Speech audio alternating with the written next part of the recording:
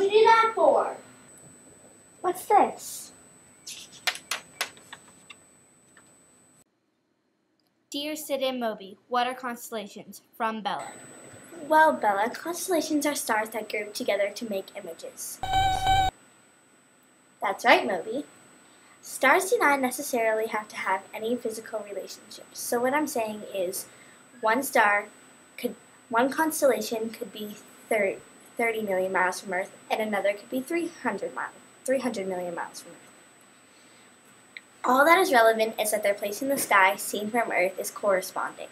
In ancient times, people did not know this, so they thought it would be easier to break up the sky into constellations.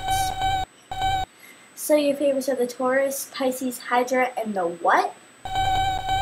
The Moby. That is not a constellation. No, it is not. Well, Moby, that's only 3 out of the 88 constellations. In ancient times, there was only 48 constellations.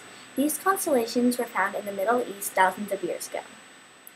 Also, constellations were easier to remember if they looked like animals, gods, or goddesses. Also, constellations looked like sometimes they were broken up. Constellations sometimes look like they were broken up by landscapes like rivers, mountains, and plains. I told you 1,000,000 times there is no such thing as the... Whoa.